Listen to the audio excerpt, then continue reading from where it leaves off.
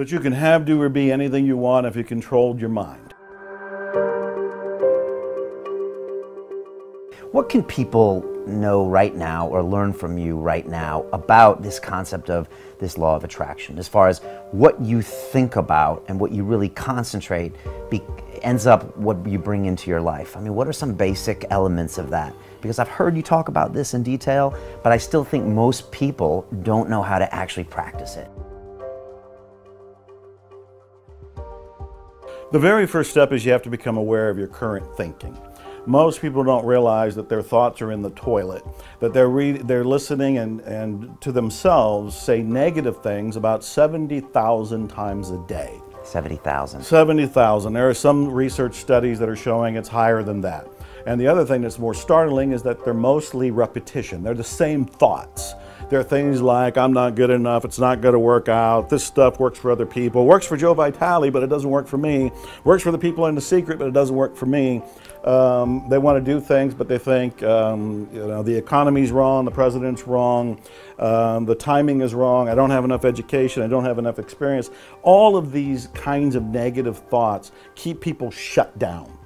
They don't go for their dreams. They react to life, they kind of crawl through life with no enthusiasm, no sort of energy, and no belief in themselves or the possibilities of something better. The law of attraction, and the law of attraction is basically saying whatever you focus on with energy and repetition is what you're going to tend to bring into your life. What the law of attraction is teaching people is that you have a choice. You can change your thinking. One way to look at this is the thoughts you're having right now are primarily negative. So that's the first thing to notice. Your thoughts are primarily negative. The second one is you're not your thoughts. You are separate from your thoughts. And this is massive, earth-shaking news if somebody's hearing it for the very first time. There have been books that are called You Are Not Your Mind, You Are Not Your Brain. And what they're saying is these thoughts that we're having them. We're not them.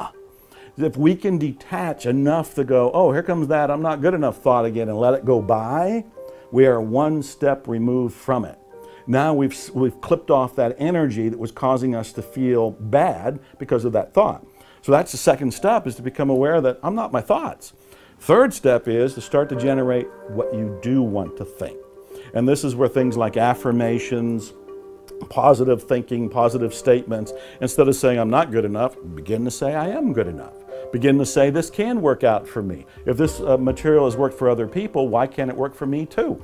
You know, I'm human, they're human, and you can start to rebuild your software of the mind if you want. And these are all elements, and then there's, we can get into details like what you're going to tend to bring into your life are things that you think about a lot. Most people think about the things they're afraid of, the things that they're worried about. I tell people, why don't you start thinking about the things you love, the things you're passionate about.